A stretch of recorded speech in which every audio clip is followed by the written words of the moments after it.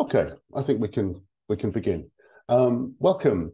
I'm Richard Black. I'm the head of policy and strategy at the Global Clean Energy think tank Ember, and it's my pleasure to welcome you to this webinar where we're launching the report Beyond Tripling: Keeping ASEAN Solar and Wind Momentum. So this is our second report on the development of electricity generation in the ASEAN region. And it comes at a very exciting time for us, Ember, when we're increasing the analysis of the energy transition right across Asia, in addition to our global and European analyses and the open data products, which you can find on our website. So the report's been written by Ember's Senior Southeast Asia Electricity Policy Analyst, Dr Dinita Setyawati, and she'll be presenting the analysis in a moment. And we're also delighted to have with us Mr. Beni Suryadi, who's the Manager of Sustainable and Renewable Energy at the ASEAN Centre for Energy. So the report, I think, comes at a very interesting time in the world as well. We're seeing record additions of wind and solar power this year across the world, with China, India, the United States, and the European Union among those countries and blocs that are making big additions. And despite issues with supply chains and high inflation in many parts of the world, the cost of wind and solar power globally has continued to fall. And also in the economic context, we're also seeing continued high oil and gas prices due to supply restrictions imposed by OPEC countries. So, you know, this comes at a very interesting time when the cost of energy and the cost of living is on people's minds across the world. And the title of the report, Beyond Tripling, is also, of course, a reference to the forthcoming United Nations Climate Summit in the United Arab Emirates, which gets underway just in a couple of weeks' time.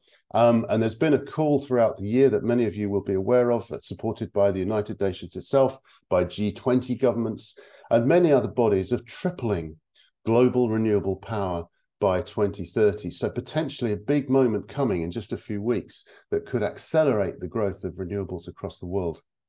So are ASEAN countries as far down the road as they could be? Are they missing out on some of the benefits that others will be gaining from their swifter transition to renewables?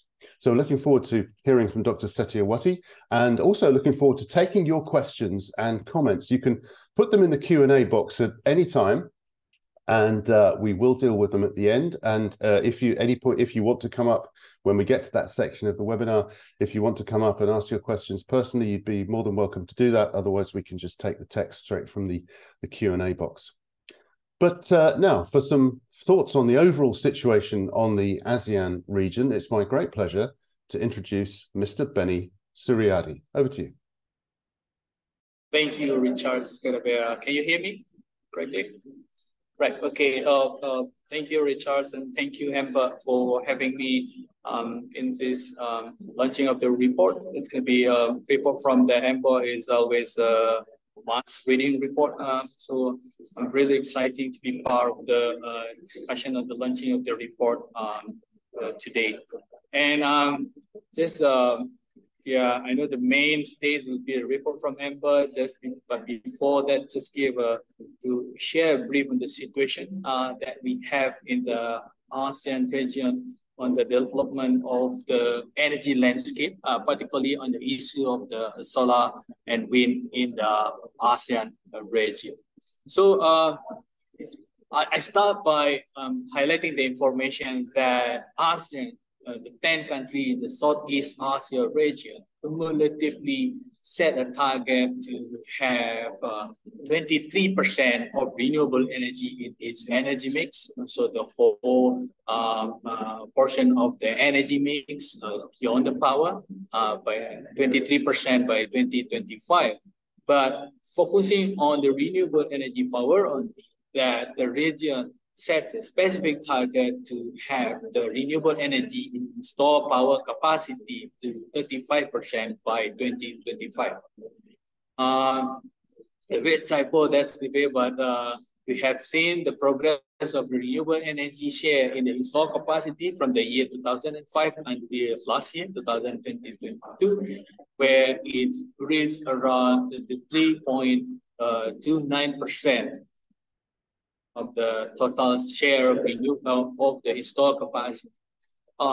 If you see this from the charts as well, the share stall is a typo that's supposed to be in 2022. But we also connected and learned the commitment that being made by the countries that it will be able to achieve 38.5% of the renewable energy installed capacity by 2025. But then when it goes with the specifically on the percent of renewable energy, so more will be, I mean, we'll be listening more from Dr. Dinita later, but the fact, I mean, the situation that we have in 2020, about 22 gigawatt of capacity was added, cumulative in ASEAN region, 82% was renewable energy. And all of this, I mean, it singly handed by Vietnam because it significantly increased in the solar capacity. So from the figure, you can see that from the total 22 gigawatt capacity that was added in 2020, solar is around 11, almost 12 gigawatt, and is mostly by the Vietnam. So there are a number of other countries is also follow the path of the Vietnam. Wind, it's going to be, we've seen it's not, I mean, the very little progress on the wind power in 2020.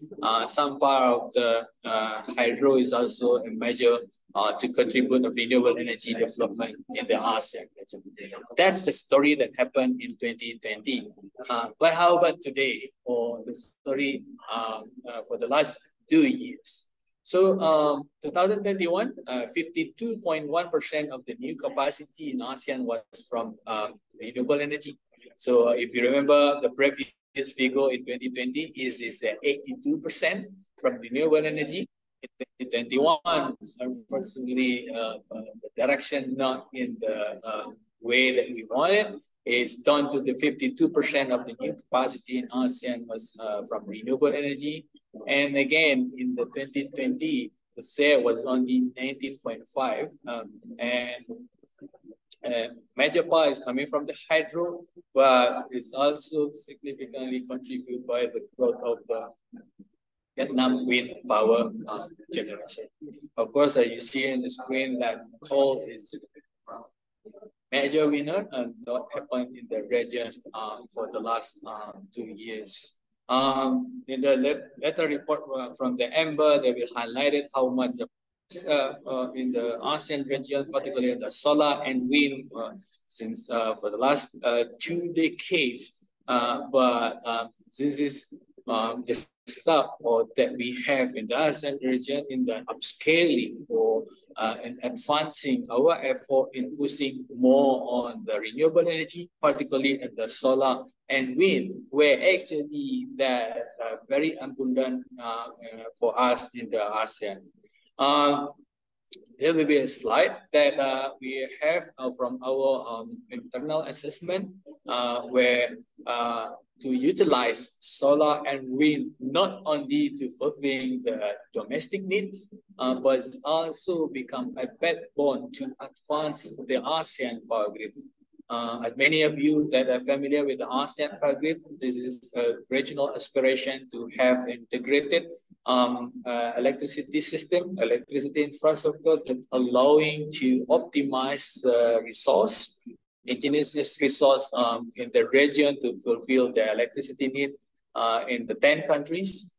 So from this, that we also recognize the very significant potential, technical potential of the solar and wind that can be harnessed to support the development of the ASEAN power grid, so that can be generated to fulfill the electricity at the national level for domestic, but it also can be imported to the neighboring country who are lacking the resource on renewable energy. So theoretically, that we're expecting potentially contributing to the total of the 60 to 100 gigawatt of interconnected production capacity. And in our own database itself, we identified 42 solar sites and 20 wind sites that potentially can be optimized or can be further developed to support the ASEAN program. The key question right now is how to set the policy framework to support this to reality, how to bring the significant investment to the region as well, because this is a major challenge that being experienced by the region to from the around 29 or 30 billion required for renewable energy development in the region. For the last 10 years, on average, is only 8 to 9 billion, or 1/3 on average. So I hope it will be able to set this on the further discussion, and then what should the ASEAN do to tripling when we have the momentum. We look forward to for the report from Dr. Dinita. I stop here and back to you, Richard. Thank you very much. Thank you so much. That's wonderful. And if you'd like to stop sharing your screen as well, Pak Beni, that would be great. Thank you so much. If you're able to stay with us, I'm sure that there'll be some very interesting questions potentially for you as well. Okay, without many further ado, let me turn now to Dr. Dinita Setyawati, who's going to take you through the main points of the analysis that Ember is presenting today. Hey, thank you very much, Richard. And thank you very much, Pak Beni. It's a very exciting time for ASEAN, I think, especially seeing that we have added 23 gigawatts of renewables in 2020 alone. And you're right, like having the right policy and stronger policy is the main question, the million-dollar question, actually. Let me just share my screen now and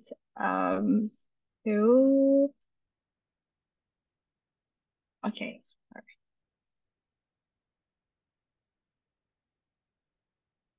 Okay, so I'm going to present today about the report that is being launched, Beyond Tripling, Keeping ASEAN Solar and Wind Momentum. And thank you very much for everyone who attend this webinar today. I'm going to talk about the first is about the ASEAN Solars and Wind progress, and then the ASEAN pathway to net zero emissions. And then the next session would be policy updates from several ASEAN countries, and then goes to applications and recommendations. Okay, the first is about our key statistics. In the report, stronger policy measures are needed to accelerate solar and wind growth. First off, there is a need for ASEAN countries to accelerate renewables, particularly solar and wind, to decrease emissions in the power sector. One of the key statistics in the report is that ASEAN has recorded 40% average annual growth in solar and wind generation between 2015 and 2022. And this growth is largely attributed by Viet Nam, which we will see in one of the charts. The second statistic is that we see a year-on-year increase in wind generation across ASEAN from 2021 to 2022. And then the last key statistic is that 229 gigawatts is an additional solar and wind capacity needed across Southeast Asia by 2030 to align with the IEA's 2015 net zero scenario. Moving on to the key findings of the report, the first, I elaborated it before, that we recorded 43% average annual growth, which also attributed to 14% of total electricity demand growth seen in the same period. And the second key finding is that ASEAN wind and solar power generation slowed down in 2020 compared to 2021. The growth of solar and wind generation was 50% in 2022, but it was 67% in the preceding year. And we will discuss about this in more details in our next sessions. The third key findings is that aligning with IEA's 2015 net zero demands ASEAN to more than triple renewables. So the IEA estimates that for ASEAN region to be on track for their net zero emission scenario, we need to achieve a 23% share of solar and wind in total electricity generation. This will require additional 164 gigawatt solar capacity, and 65 gigawatt wind capacity by 2030, building on the current capacity of 34 gigawatts. The last key findings is that over 99% of the wind and solar potential in ASEAN remains untapped. However, these potential are mainly found in the mainland countries of ASEAN. Okay, next slide is that ASEAN wind and solar power generation slowed down in 2020 compared to the previous year. So if you look at this chart, Vietnam drove up ASEAN wind power growth in 2020, while solar progresses slow. And we see in the first illustration for ASEAN, solar growth has slowed down by slowed down since 2022, while wind generation actually increased. And this trend, you can see the similarities between the trending in Vietnam and ASEAN. Meanwhile, in Indonesia, solar generation has grown to almost double between 2021 and 2022. And you can see also in Malaysia and Philippines, Thailand, and Singapore, solar generation grows quite significantly. For wind power, we see a different story here. In Vietnam, the wind generation grew, but it was likely because of the additional wind capacity installations in 2021 that contributes to the growth, while in Indonesia, Malaysia has no wind power plant capacity, but in Philippines, Thailand, we see that wind generation has also slowed down, mainly implicated by the changing climatic condition in that particular year. And then we also just want to reiterate that we don't have the data for Cambodia, Laos, PDR, and Myanmar for the year 2022. Right, the next slide is showing us that Vietnam is leading the way for wind and solar power in the ASEAN regions. So we see here the share of electricity generation in 2022 or the latest year. So we see that Vietnam has 13% solar and wind power in comparison to the total power in their own respective countries, while other countries record less than 5% of solar and wind share in the electricity generation.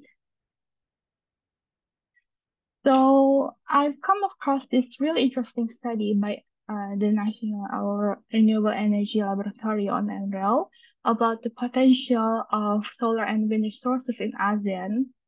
And we can see that solar PV potential are really abundant in Thailand, Myanmar, Cambodia, and also wind potential are abundant in Myanmar, Vietnam, and Thailand.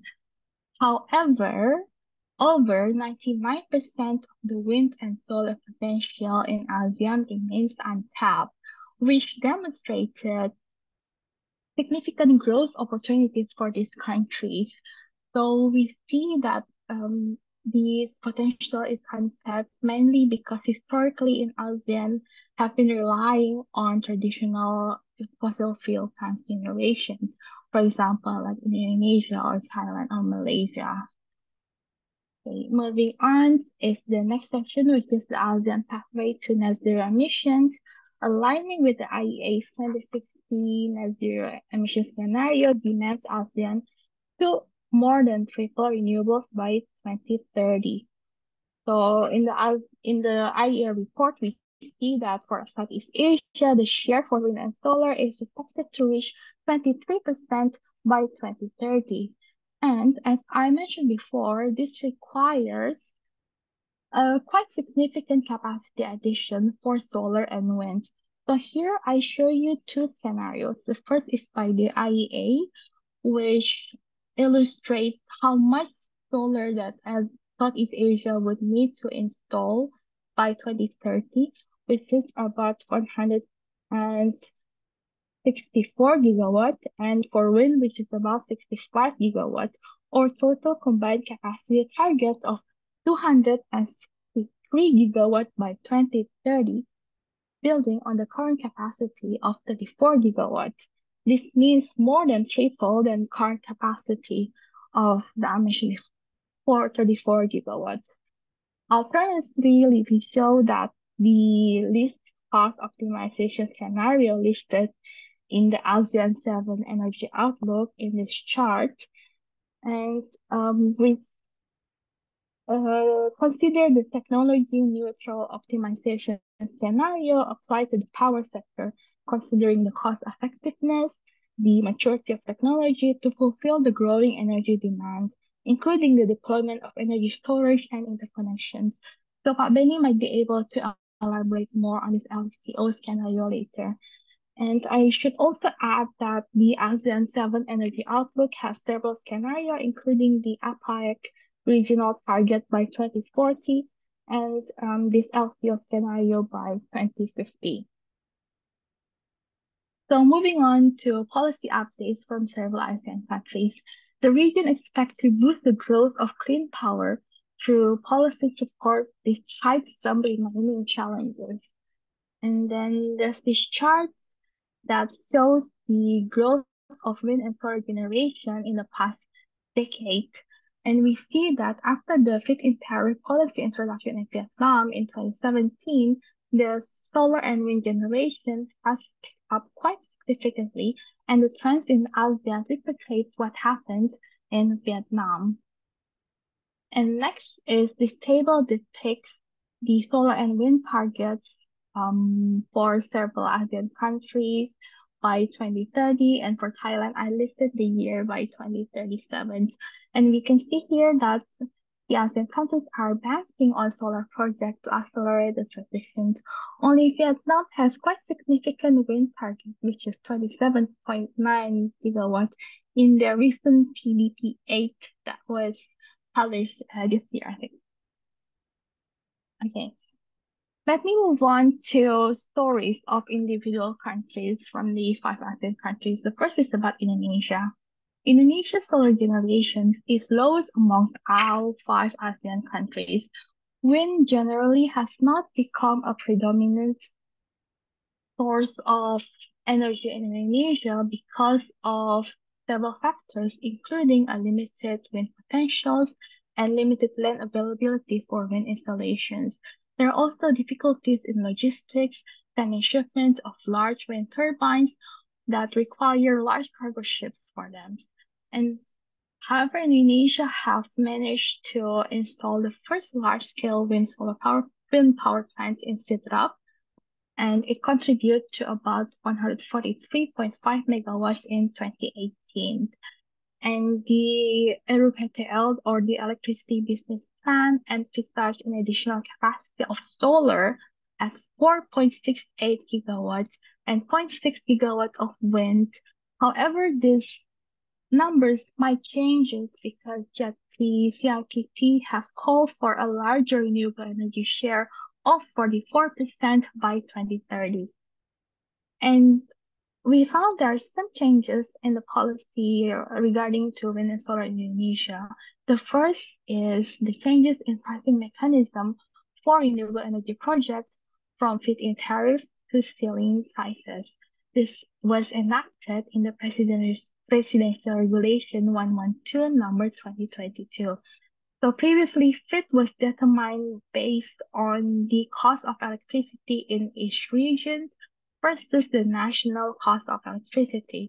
So it would either be determined at 85% of one or 100%, depending whether the regional cost is higher or lower than the average national cost.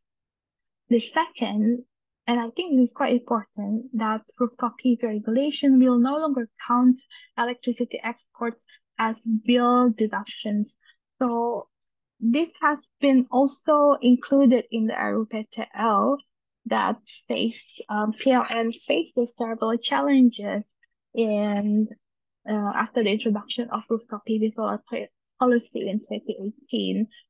So there are high operation costs to adjust the grid system flexibility in receiving the intermittency of solar energy. Unfortunately, the 25% surplus from exported electricity do not cover such costs.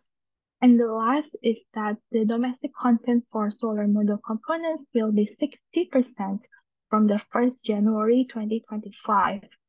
Currently, it stands at 40% for solar module components. The government been trying to change it to 60% since 2019, but because of the limited development of solar module industry in the country, it stays at 40%. Also, for wind power, the domestic content requirement is similarly at 40%. Okay, next we have Malaysia. Malaysia has largely dependent on coal, gas, and hydro for its power, and the solar contributed to 1.5% of share. And based on the latest data, no wind power is being developed in Malaysia. The country also banking on large-scale solar bidding programs and leasing of rooftop space for solar off-takers and net metering scheme, which allow the household business customers to export electricity generated to the grid on one-on-one basis.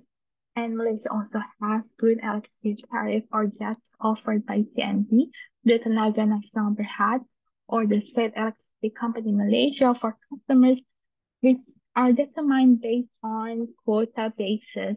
And GET has reached its target quota by almost 2,000 users last year from the household, industrial, and commercial customers. Okay, next we have the Philippines. Philippines is also very interesting because they have a moratorium for coal power plants since 2020, and they saw a good growth of solar as of the latest data between 2022 and 2023. And in the Philippine Power Development Plant, the target capacity for solar is actually the highest after Vietnam, and solar is also has the highest target between all energy sources in their power development plan. So in the 2040 target, solar will reach about 46 gigawatts and 12 gigawatts for wind. The solar increase is anticipated will be coming from their off-grid electrification program or rural electrification, which utilizes solar home system units. So let me add about Philippines because it presents interesting case for renewable energy acceleration because they are one of the largest nickel producers in ASEAN. There are opportunities to decarbonize the industry sector using solar and wind and increase Philippines' competitiveness for the carbon border adjustment mechanism or other trade policy measures.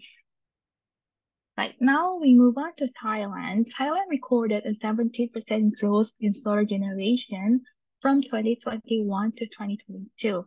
They have high reliance on fossil fuels, where gas has the largest share, followed by coal and bioenergy. Thailand also recently introduced feed-in tariff to further boost their large-scale solar projects. And the government have introduced rooftop solar incentive for residential users. And the incentive stands at 7 cents US dollar per kilowatt hour. Thailand also has started the commercial operation of 3 megawatt solar power plants and 4 megawatt battery energy storage to be in line with their goals of being carbon neutral by 2050 and net zero by 2065. And the last country that I'm going to discuss is about Vietnam. Vietnam is quite an amazing case, and a lot of scholars provide interesting story on Vietnam. Vietnam recorded the largest growth of wind and solar in ASEAN between 2015 and 2022 due to the domestic policy, which enables the growth of renewables. Right. The first one is feed-in tariffs served as an effective scheme in 2017 that where the tariff stands between 6 cents US dollar per kilowatt hour to 10 cents US dollar per kilowatt hours. And they also have land lease exemptions for solar projects, which show good coordination between the national and the local governments. And they also have a lack of local content requirements for renewable energy projects, along with tax exemption for goods imported for these renewable energy projects. And Vietnam also introduced rooftop PV solar incentive for households at 8.38 cents US dollar per kilowatt hour, slightly higher than Thailand. However, this incentive below $44,000 will be exempt from personal income tax. It means additional incentives for rooftop PV users in Vietnam. And then the latest policy development is that auction mechanism will be introduced in place of feed-in tariff for large-scale solar projects. Vietnam also have most ambitious solar and wind target in ASEAN in their PDP 8 thus far. I might also need to add that Vietnam faces some curtailment issue, which means wasted resources due to sub-technical problems in integrating intermittent solar to the grids, and pricing mechanism is not yet determined. So all in all, our application recommendation for policymakers need to elevate clean power supply and stimulate demand through comprehensive policies and international support.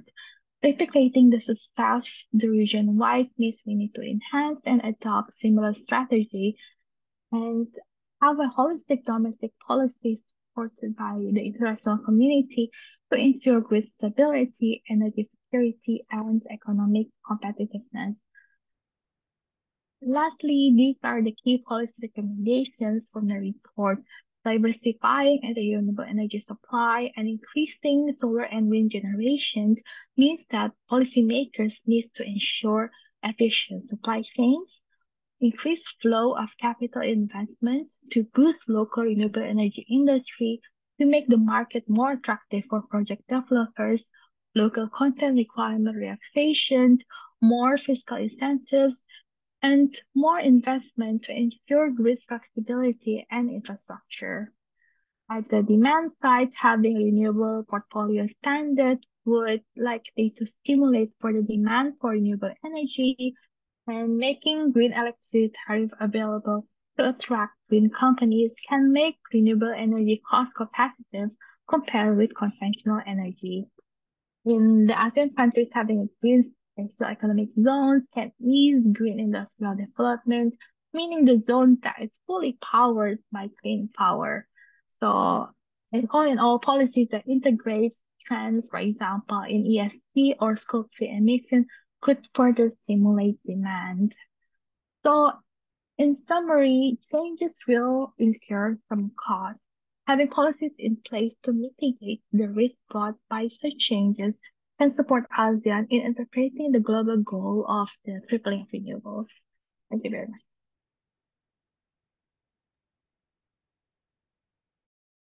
Lovely. Thank you. Thank you so much, Dinita. Wonderful stuff. And just to reiterate that we'd love to get your questions and your comments. If you'd like to put them into the Q&A box, that would be fantastic. And we can just pick them up from there. But equally, if you'd like us to upgrade you to a panelist so that you can have a conversation with Dinita or with Beni, please do that as well, because we can absolutely do that. So just type that in the Q&A box along with your question if you would like to do that. So we've got one point coming in, which I'd like to put to perhaps Dinita first of all. And the question is this: why was the feed-in tariff policy successful in Vietnam? And basically, could other countries in the ASEAN region look at what Vietnam has done, look at why it worked, and then sort of adopt something that's similar to that? What do you think, Dinita? Okay, thank you for the question. It's very interesting because I actually collected the feed-in tariff in that particular year in 2017, before 2017 and beyond. And Vietnam actually had the lowest feed-in tariff compared to Indonesia, Malaysia, and the Philippines. So it's not because solely of the feed policy itself, but the other supporting policy that that supports the flow of investment to Vietnam in renewables. For example, I mentioned about there are land allocations and tax exemptions, and just the ease of doing business in Vietnam in comparison with other ASEAN countries, of course, which lead to the boost of the solar growth. That's very interesting. So it wasn't really just the feed-in tariff, it was a much broader range of policies that facilitated the build out of solar. Okay. Yes. Yes. Okay. Great. I want to turn to Pak Beni, if I may, and ask about the place of flexibility and international cooperation, because one of the things that stood out to me from both of your presentations was the wide variety that there is in the potential for wind and solar between the different ASEAN countries. And also, Pak Beni, you had this map showing sort of potential interconnection routes. So what is the role of international collaboration to build out the grid, and also the place of the need for flexibility mechanisms?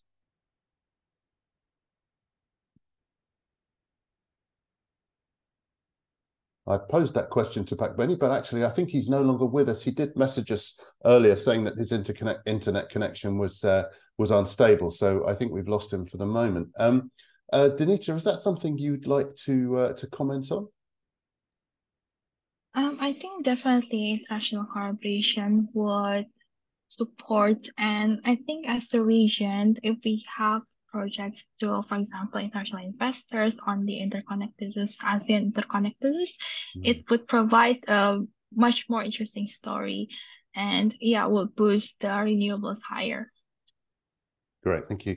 And as you mentioned, Thailand has started to promote investment in battery storage as well. So maybe that's one of I think it's a very important development in Thailand, because battery storage is like the most likely solutions for the archipelago country in ASEAN, where the national grid is not connected, and then there's many rural areas that need electrification from this PV and battery combo.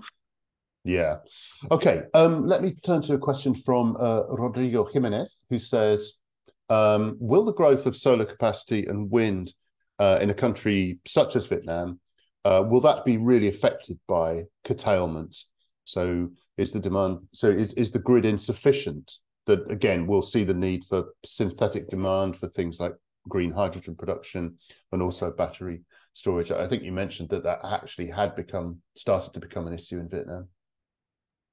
Yes, so yes, you're totally right. So the growth of solar capacity and wind, especially solar in Vietnam, has been capped by curtailment because there's two reasons. One is the grid is insufficient to absorb the intermittency of solar power. And then the second is that I think the government is still waiting for the new feed-in tariff or financing mechanism in place before decided to absorb the whole solar generations that that's being exported by the generators there.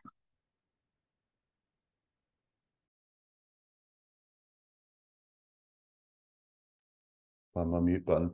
Yes, it's interesting, isn't it? Because in many other regions of the world, curtailment is starting to become an issue as well in wind and solar rollout, and we're seeing the need for regulators and so on to look at the addition of grid capacity and flexibility in line with the rollout of renewables. Thanks very much for that question, Rodrigo. And if anyone else has a question or a point you'd like to put to Dinita, please, as I said, do type it in the Q&A box, or let us know if you want to come up and ask it in person. We also have a question from Nitin Coker, who says he'd like to ask about the role of Japan, which he says is heavily pushing alternatives to wind and solar, such as CCS, gas, co-firing with ammonia in coal plants, and not just in Japan, but also across Southeast Asia as well. So is this, do you think, playing a role in the slowdown of renewables in the region, or having other adverse impacts? Yeah, first of all, I think CCUS technology is still in its early stages. It's really expensive, and it needs time to mature to be a technology that is economically viable, especially for Southeast Asia. So having a laser-like focus on such technologies might risk prolonging the life of fossil fuels while diverting investment from clean energy. So instead of starting from scratch the feasibility studies in CCUS, we could use the money to fund research and development in solar, wind, or battery technologies. I also think that the immediate term and midterm Southeast Asia decarbonization efforts will benefit more from the quick and cheap solutions like wind and solar, coupled with increasingly advancing battery storage technology. So yeah, thank you. Thank you, Yes. Nathan. It's a very important point, I think. Yes, it's a really excellent question.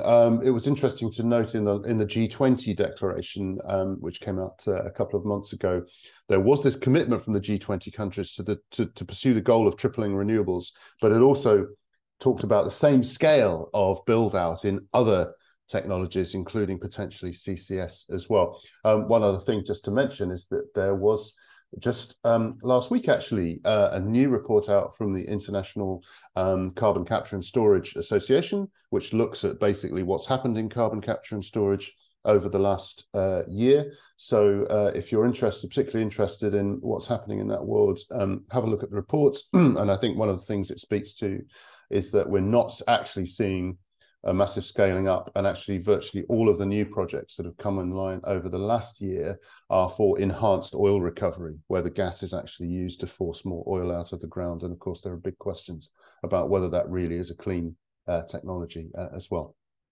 Thank you, Rodrigo Jimenez, for tucking in another couple of questions. For Dinita, so from all of these countries, do we see any strong demand driver? Are there businesses, for example, data centers or industries that are actually driving this demand for renewables? In other parts of the world, we are seeing this, of course, and the demand for power purchase agreements, which provide clean electricity at guaranteed prices over strong periods. And also inside of ASEAN, which countries are looking to cross-border mechanisms or funding cross-border mechanisms that can speed up the green transition? Right. Thank you very much for your question, Rodrigo. Yes, you're right. For the industrialization, especially the demand in the mineral and mining sector, is the driver for strong, electricity demand in the region. We can expect the electricity demand will increase in Indonesia and in Philippines, but not only that, Southeast Asia also have a growing population, and we can see that the per capita demand is not as high as other countries in the world. However, this large population contribute to the large demand and thus the large emissions, because for example, like Indonesia, that is pretty much powered by the coal, so emission would look very high. And moving on to your second question, which countries are cross-border funding the green transition in the region? Interestingly, I just read the news that Singapore is going to purchase energy generated from solar power in Indonesia I think Quantum Asia is building a solar power plant in the Riau Island in Indonesia. So we can see these trends in the future, like smaller countries like Singapore that do not have massive land areas for renewables, will funding the green transition in the region. Talking of funding, one of the issues that Pak Beni alluded to was international finance and international support.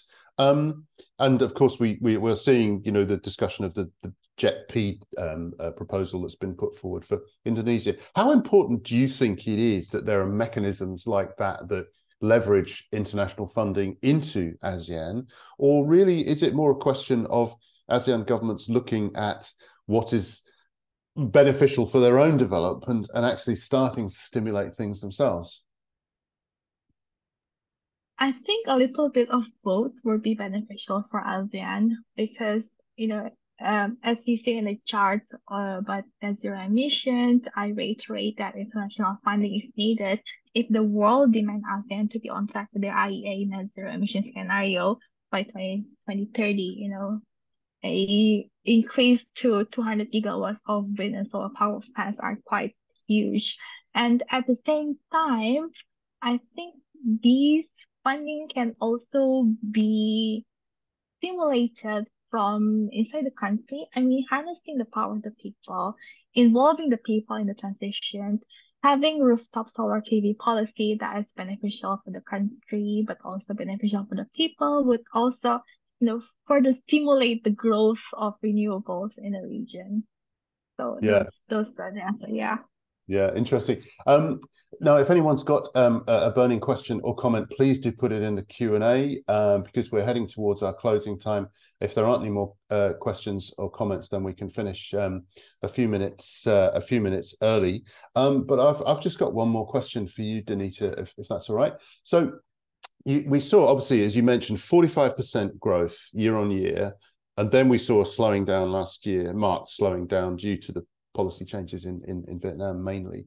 To what extent do you think that is a blip caused by this policy change in Vietnam? Like, if that hadn't happened, is your instinct that we would have seen continued 45% growth and we might actually return to that once the new policy regime in Vietnam kicks in?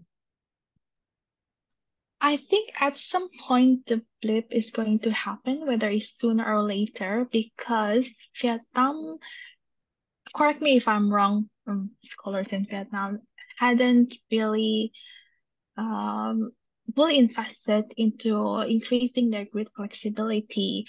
And we see this problem also not only in Vietnam, but in other countries like India and in Indonesia. So I think having a holistic policy that stimulate the investment in grid flexibility and modernization of the grid is really important to be able to absorb the renewable energy from that's generated. And I also see several projects in the regions that is focusing on grid flexibility, and this is a really great improvement instead of building more renewables without having an equipped grid to absorb that. It will be better to improve the grid flexibility. Yeah. Wonderful. Well, thank you very much. So as there are no more questions in the box, I think we will close just a few minutes early. It only remains for me to thank Dinita for this wonderful analysis and for coming to present it today, and also to thank Mr. Beni Suryadi for joining us. I'm sorry that he couldn't stay with us for the whole question and answer session, but it was wonderful to hear his insights as well. And you can look up, of course, more of the Centre's work on their website, as you can look up more of Ember's analysis, both global and regional, on our website as well. Finally, I'd just like to tell you that next Tuesday, the 21st, Ember's launching quite an exciting project for us, a new global tracker, which is looking at the renewable energy targets set by countries across the world. And that's accompanied by a report on how those targets are matching up to that goal of tripling the global renewable capacity by 2030. So there's a launch event next Tuesday, the 21st. And if you'd like details, then follow us on social media at Ember Climate on Twitter, or X as we should call it now, is probably the best, or get in touch with our communications team. So many thanks indeed for joining us, all of you. And we'll look forward to seeing you at a future Ember event at some point.